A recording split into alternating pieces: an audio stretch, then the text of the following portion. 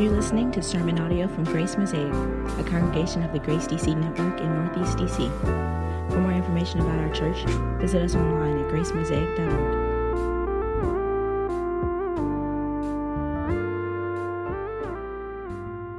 Early on in the pandemic, I decided I wanted to try my hand at baking.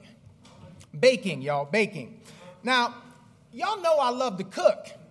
But I'm more of a freestyle kind of cook. You know what I'm saying? Like, I like to add a little art into it and see how I'm feeling it in the moment and what I might want to sprinkle in there. And you may have heard that baking is more of a precise kind of culinary art, okay? So I have this pastor friend who lives out on the West Coast who always puts up on social media these beautiful loaves of sourdough bread. And so I said, I'm going to make me one of those. So I went and got the ingredients for the sourdough bread. I started doing my thing, mixing it all together. And before long, I had a proofed loaf of sourdough in front of me. And so I decided to score it up real nice. You know, I made it real pretty, got the little leaves on it. You know, y'all don't know nothing about that. I had them leaves on that thing. And so then I put it in the oven. About an hour later, I pulled that baby out. I let it rest for the time that it needs to rest. And then it was time for the big moment. And so I got the bread knife and I placed it perfectly in the center of that loaf. And I started to cut and cut and cut. And then I finally hauled it out through the house. What did y'all do to the bread knife? This joint won't cut for nothing. And as usual, Vanessa rolled her eyes at me because there ain't nobody in there was messing with the bread knife. I finally hacked off my loaf of bread.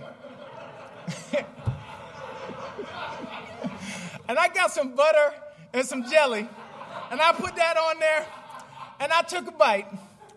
I almost pulled a muscle in my neck trying to get a bite of that bread. It was so tough. There was no helping this bread. So I wanted to get to the bottom of what was going on, and so I did a little research, and I found out that the reason why my bread was tough is because my starter was bad. In other words, I was missing an essential ingredient for this loaf. Now, many of us have some vision of a beautiful community where we can belong, where we can be loved, where we can be valued, and where we can contribute. We might make a decent effort to live in connection with others. We certainly talk a lot about community, but it's often the case that we fail to realize that there is a missing ingredient in a vital, healthy, transformative community, and that missing element is worship. Worship is the missing element. If you don't have healthy, vibrant worship in a community, it's not just tough, it's impossible to be together, to live together as a family. And so today we're going to continue through our series on the household of God, on community, in Romans chapter 12. And here's the thing. We have talked about worship before. We have talked about community before. But one of the ways that theology works is when you take different biblical and theological concepts and you put them together, and there's a new chemistry that brings light to each of them. And so that's what we're going to do here this morning. I want to take worship, which we've talked about, and I want to put that together with its impact, its formative impact as it relates to community. And our 2 points for this morning are the worship of God's people and the ethic of God's people. The worship of God's people and the ethic of God's people. So let's look at this first point where we see the worship of God's people. Now, the Apostle Paul has just spent the first 11 chapters of the book of Romans developing the glories of the gospel. He talks about what the gospel does to our past, what it does with our present, and what it provides for our future. What happens for those who are united to Christ? Your past is covered. You are justified by faith alone. You have righteous standing before the Lord God. But you're also being sanctified. You're being transformed in the present right now by the ministry of the Spirit in community. And your future is glorious. It has not yet appeared what we shall become, but we know that when he appears, we shall be like him. We are given this glorious picture. We are told of the magnificence of the love of God, that we cannot be separated from it. We're told about our adoption, by which we cry, Abba, Father, through the Spirit. We're told of the inseparability factor. All of these amazing things are developed for us in light of the gospel. And then Paul gets to chapter 12 and he says, now, I've laid in the foundations of the gospel that I preach. Now, as a result of that, I want you to present your bodies as a sacrifice. In other words, I'm calling you to worship.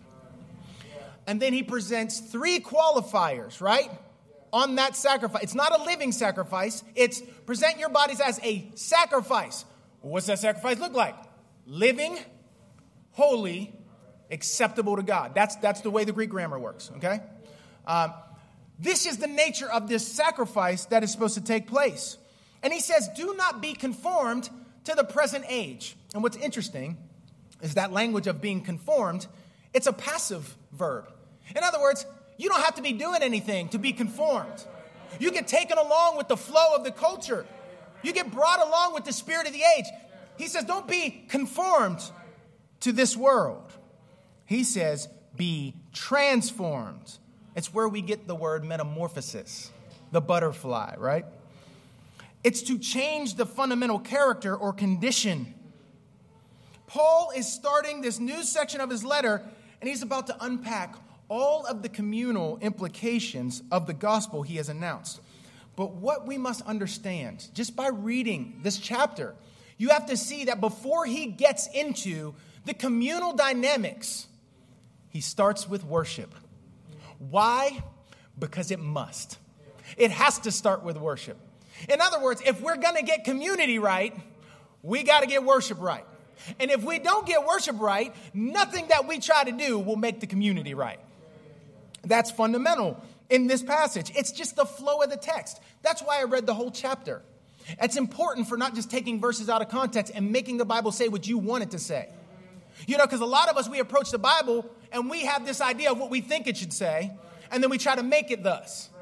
But we are supposed to hear from the word and trust in the wisdom of God for the beautification of our lives and our community.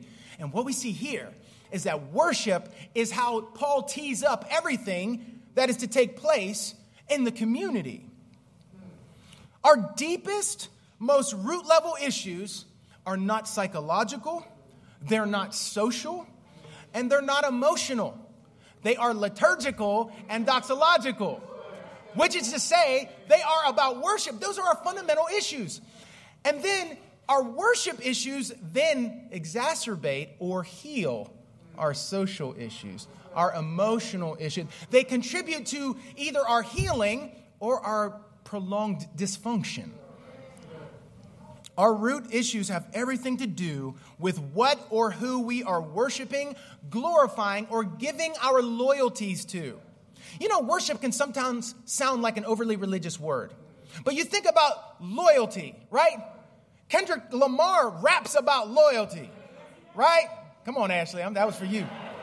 Loyalty, loyalty, loyalty. Yeah, yo, I'm still hip, all right? I'm still hip. I know what's good out there, all right? That Kendrick Lamar, you know what I'm saying? All right. Our culture has different language, but it's desire, it's my vision, my dream, my passions. It's like, this is the language of worship. This is one of the most formative realities for our life together. What is the state of our worship? Because Paul knows that our worship is unceasing and central to our lives. And the only thing that varies is the object of our worship. We've said this 100 times in here, okay? But again, we're trying to put this together with community, kind of a new chemistry, okay? Take the form of Sunday morning, right? Like you look at your worship guide. Take the form of our worship. We don't just like throw this together because it's like, oh, that seems like a decent order. It's very thoughtfully put together. Pastor Joel puts in that work. And trying to make sure that our order of worship, our liturgy, actually reflects the nature of our faith. But you could take this same form, start with a call to worship, and you move on to singing, and worship and praise. Then you get to confession. Then you get to pardon. then you get to prayer and preaching, and you get to the table, you get to the benediction, right? Take that form and really work it out to understand the ways in which our worship often gets askew. So I want to take one example. You can plug anything in like this, but I want to lay it out so that it's clear, okay? Think about it. What is it like when you hear the call to worship from Success? Because you got to understand that every day, all day, you are hearing competing calls to worship. All day, every day, you are being invited to worship. What happens when Success issues you a call to worship and you heed that call to worship? Well, you're invited to worship Success. And when you embrace the call to worship Success, then you begin to sing the praises of Success and successful people. You sing of how central success is to all of life. You exalt success. You serve success. You seek to bend your will and your ways to the dictates of success. When you encounter failure, you are cut to the heart, and you repent of your unsuccessful ways and rededicate yourself to success. You listen to sermons on success in the form of social media messages. These sermons proclaim the good news of success, why you should give your heart to success, make sacrifices for success, and how success can give you a new kind of life. You seek salvation from success, trusting in the power of success to save you from the ultimate hell of failure and insignificance. You engage the sacraments of success, education, and networking, hoping to be strengthened to gain still more success. And then you seek the benediction of success. May success bless you and keep you. May success shine its face upon you and be gracious to you. May success give you peace.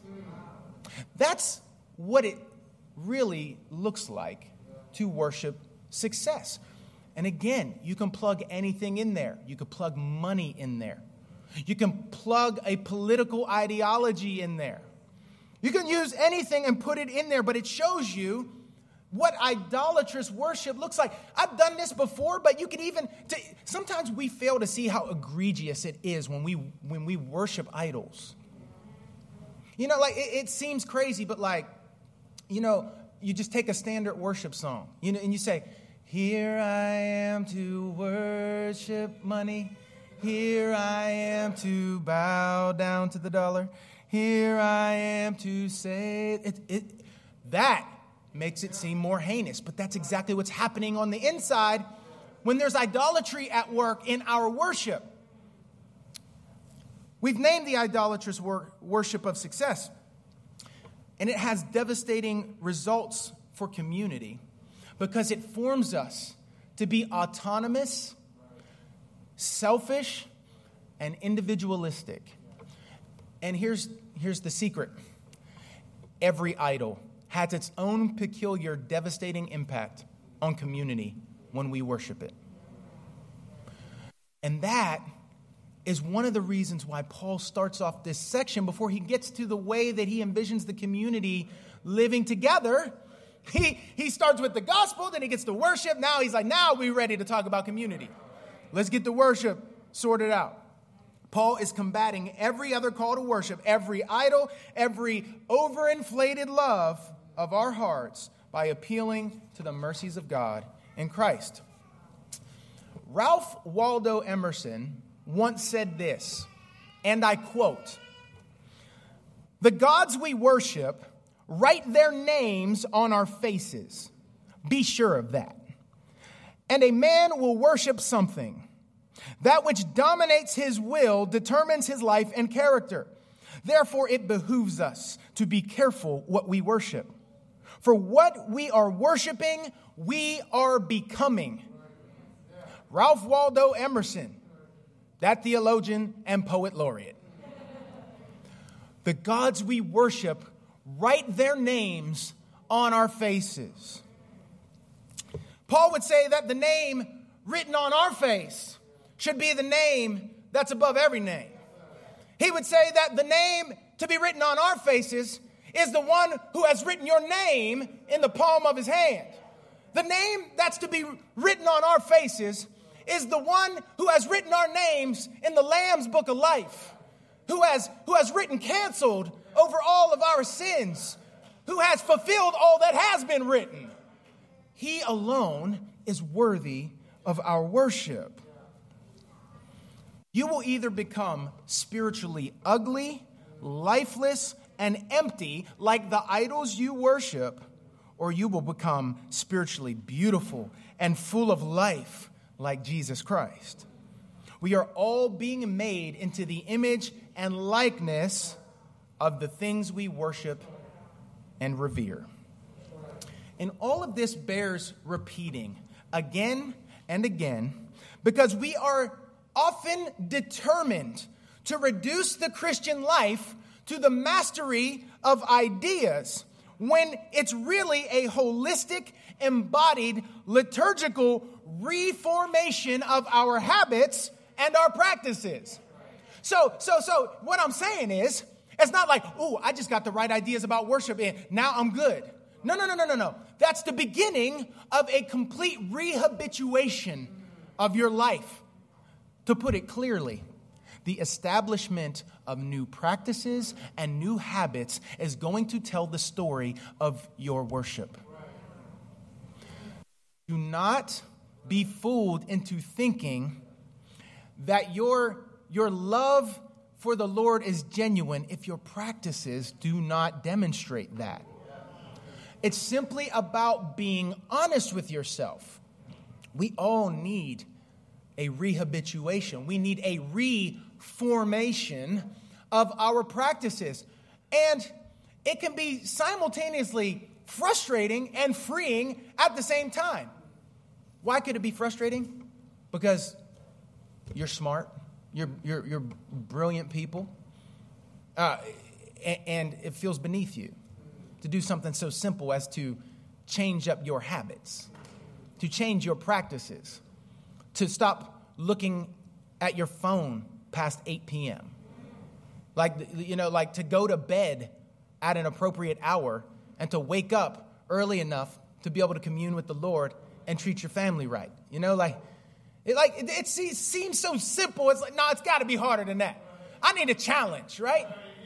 I'm smart. You are smart. But God has given us a very simple and accessible thing to do here. It's a rehabituation. You need new habits. The way you are changed is not just from the inside out, where you get the gospel gets in and you just automatically change. It's a half-truth, right? I say this all the time. It's a dumb illustration, but it gets the point across. How do you breathe? Through inhaling or exhaling. It's both. The gospel has to get in. You are formed from the inside out, and you're also formed from the outside in. Your practices that you take up, they shape you. They form you. And what I'm trying to say is that this connection between worship and community, it's not like mastering music theory. It's like learning to play scales. You get it in your hands. Now, this is a tender point for me. I lost a lot of money going to NYU to study music. Vanessa got piano lessons from her aunt and uncle, who they got their masters in piano performance at Catholic University. It's in her. Like, she'll just sit down and play Chopin. When I tell y'all how mad it makes me, she don't even practice anymore. She don't even do it. I studied music theory, kicked me up one side and down the other, right? Like, I knew some music theory, but Vanessa had it in her. And that's the difference. How do we become this beautiful community that we want to become? I keep borrowing the title of that blessed book by the Reverend Dr. Erwin Ince. How do we become that beautiful community? Read that book and buy it too, right? But also, we need to attend to our practices. In other words, we need to get community in us like this. We already got a lot of good ideas in. Y'all are intelligent people. Some of y'all get bored like through large portions of my sermon because you're like, I heard him say that already. When's he going to get some new material? I ain't got but one sermon, really. Like, Jesus is Lord. He can change your life, right? Like, in as many iterations as the Lord gives me years to tell that story, right? We got the ideas in, but like really the challenge of maturity is practices. And it's so beautiful because you don't have to have no fancy degree. You don't have to have any education in this world. You don't have to have any particular amount of money in this world. I look at my grandparents, like they didn't go beyond a junior high education. And I'm going to tell you something. They were some praying folk. They were faithful to serve the church. And they were just deeply self-sacrificial. Like, they didn't need all the fancy learning to be godly people and to live in love with their community. It was amazing watching my grandfather clean all these fish that I caught and my dad couldn't catch. I'm going to tell him to watch this sermon just for that right here. To watch him cleaning the fish so that he could do the fish fry. Just so he could sit back and watch everyone enjoy it. Like, this is simple stuff. Rehabituation.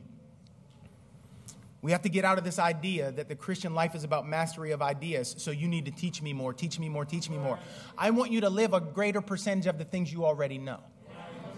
That's accessible, right? That's accessible. All right. But what actually happens when you worship the God who is 1 in 3 and 3 in 1? Father, Son, Spirit. What happens when you worship the God who is divine community? You are formed in communal instincts. You are formed to live in community. Second point, the ethic of God's people. What we can gather from Paul here is that rightly ordered worship is essential for rightly related community. And here's the flow. After calling the church to worship in verses 1 through 2, if you look at the text, Paul calls us to sober self-assessment. He says, don't lift yourself up, but don't beat yourself up. Sober self-assessment. And then in verse 3, he tells us that we are members of one another and that God has distributed gifts to each of us for the benefit of our community. And when each of us maintains a sober self-assessment, when each of us faithfully uses our gifts, we fit together. He then spells out some of the dynamics of our life together and the significance of that life together for our relationship to the world. You see how it flows? He starts with shared worship. Then he goes to shared gifts. Then he goes to a shared ethic. And then he goes to a shared mission. It doesn't seem like he goes to a shared mission because all of it's about being persecuted and being beat up on in the world. But make no mistake, bearing witness to Christ under excruciating circumstances is mission. All right? This is the flow of it. We arrive at this shared ethic in verses 9 through 10. Take a look. He says, let love be genuine. Abhor what is evil. Hold fast to what is good. Love one another with brotherly love. Outdo one another in showing honor. You see the flow that Paul is developing? We all want to be more loving, and we all want to be part of a more genuinely loving community that isn't merely performative. That's what we all want deep down. We all want to be honored. We all want to have our dignity and our value recognized. But Paul is telling us that the way to this genuine love, to mutual honor, is through right worship. And the reason why is that right worship involves the reordering of our loves. That's why. Worship is all about what you might call the taxis of your loves. You love your job. You love a spouse if you have a spouse. You love your family. You love your children. You might love chocolate cake, right? Like, I love chocolate cake. I love God. Now, if I love chocolate cake more than I love God, my love is disordered. I'm borrowing from Augustine, the African church father Augustine. It's all about the ordering of your love. So what we have to think about is the way that our habits tell the truth about the ordering of our love. How do my habits speak to the ordering of my loves and what I love most? Does it communicate that my love is disordered because work is higher up on my love list than the Lord or my community? How do we actually work this out? This is what worship does. Worship is the reordering of our loves. It's not saying, Augustine isn't saying, don't love chocolate cake, because chocolate cake is from God. It's not saying don't love work. I hope that all of you get to do work that you love. It's about the ordering of your loves and how you have to tend to your soul in terms of the taxis of your love. And this is the problem, just as a sidebar, this is the problem with the love is love mantra.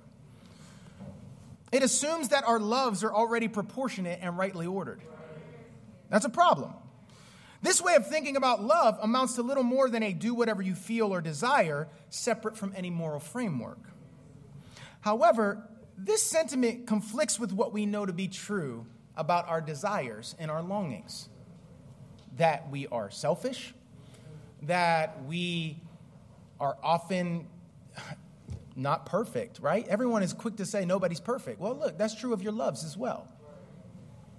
In short, we fail to take into account that we're sinners. And that's the breakdown there. There is a doctrine of love in our public discourse.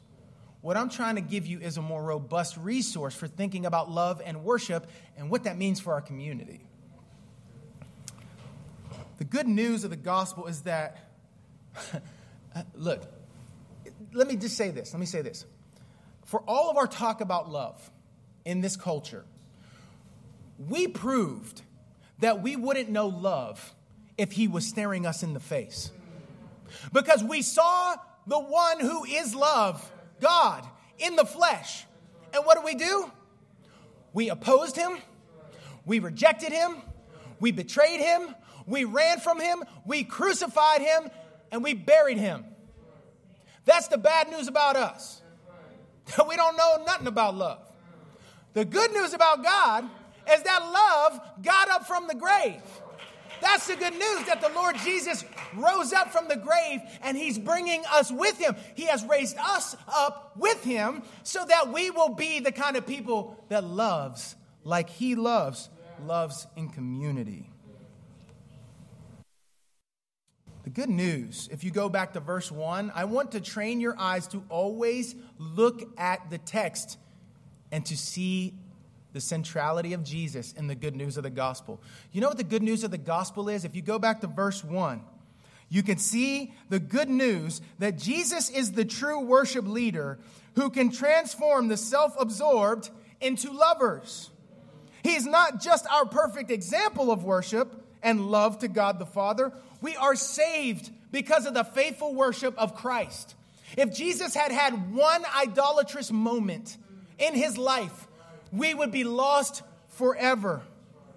But he presented his body a sacrifice, living, holy, acceptable to God, so that we could do the same and return our love to him and love our community. We have been saved by his true worship and his rightly ordered love. It's amazing. This should lift our estimate of Jesus. And the promise of this text is that if we turn our hearts to the Lord in worship, we will enjoy a shared ethic of love in our community that results in a shared mission and bearing witness. And how does this worship, this reordering of our loves, begin to take shape in our lives? 2 brief points. 2 brief ways, I'll just say. By attending to the ordinary means of grace and the ordinary moments of life. Attending to the ordinary means of grace and the ordinary moments of life. It begins with attending to the ordinary means of grace. In this church, we talk about the ordinary means of grace, which means you don't have to go to a fancy Christian concert, or you don't have to go and go to some conference in order to have some fantastic mountaintop experience in order to have an encounter with God. How do you encounter God? The Word, the sacraments, prayer. It's that simple. If you want to get hit by a car, go play in the street. You want to get hit by a train, go play on the train tracks. You want to get hit by God's grace? Word, sacraments, prayer. It's that simple. Accessible, right? I know that our American Christian context leads us to believe that we need something more exciting, though, right? But here's the deal. As I watch my little Lorenzo and Carissa run out to our little garden every day, expecting that some vegetables have just like burst out overnight, one of the things that I've been trying to teach them is that plants grow slowly but surely over time when they get the right kind of nourishment, the right amount of water, the right amount of sunshine, the right kind of pruning, and the right kind of care. And so does every Christian. Okay? This is how we grow. The right kind of nourishment, the bread of life, the word. The right amount of water, the living water, communion with Christ, right? The right amount of sunshine. That's why we give the benediction. May God's face shine upon you. You need the right kind of sunshine. The right kind of pruning, God's fatherly discipline. And the right kind of care, the Lord's shepherding through his church, not apart from it. Okay? There are many things you can do by yourself, but being a Christian is not one of them. That's what the text says. The ordinary means of grace give us all that we need for life and godliness and flourishing as a community. But also, attend to the ordinary moments of life. How you live in the ordinary moments tells you a lot about your worship and your loves. And how we live in the ordinary moments will show up in our community. Either deepening our love and our care and our service, or deepening our distance from one another and division and unhealthy conflict. Think about it. If we turn to the Lord as quickly and as often as we turn to our cell phones, we would be spiritual giants. Look. You see, I got a little singe on my hair because when that hit me, because I do the same thing. What do you do in moments of boredom? Turn my heart to the Lord. No, Candy Crush, right? Or some checking your email, getting frustrated, right? Like, if we turn to our phones, if we turn to the face of the Lord as often, like, again, remember, it's simple. It's habits. It's practices. If we started our days in prayer and carried out our days with a recognition of the Lord's presence with us and ended our days in prayer, our life together would be all the more unified and beautified. Fact. If we practiced being present and cultivating a sense of wonder at the Lord and all of his surrounding gifts, we would be such a joyful people, a buoyancy in our joy, so hesitant to complain and to gripe and to commiserate. We wouldn't be so cranky, ready to light people up. There's no end to the creative possibilities when you attend to the ordinary moments. Be present to the Lord as he's present to you. Awareness can really mark our community. If you don't know what to pray, we didn't even coordinate this, but Pastor Irwin did it this morning. Pray the scriptures into your life. Some people are like, oh man, I don't know, I've run out of things to say. Look, just pray the text into your life. Lord, help me to recognize your mercies and to present my body as a sacrifice. Lord, I know this is my spiritual worship. Would you forgive me for the times that I have just taken the easy, comfortable course and have worshiped other things? Like, you can camp out in the scriptures and just pray the scriptures. Help me not to be conformed to this world. I'm feeling it, Lord, like I want to be conformed to the world on this particular issue. Would you help me to be transformed, to have a renewed mind and renewed practices? Lord, would you do that in my life? Pray it into our community. You don't like what our community is? Pray the scriptures into our community. You don't like what I'm up to? You don't like my preaching? Do you pray for me? Ain't nobody need more prayer than me. Fact. This is not an easy thing to do, right? Like, it's not a difficult thing, but these are the small, ordinary things that we can do in the ordinary moments to be a different kind of community. If we would be the kind of community that our hearts are really longing for, that our neighbors are deep down longing for, it must begin with habitually directing our love and affection to the Lord. So let's pray that he would help us, and let's do the next best and good thing. Amen. Let's pray.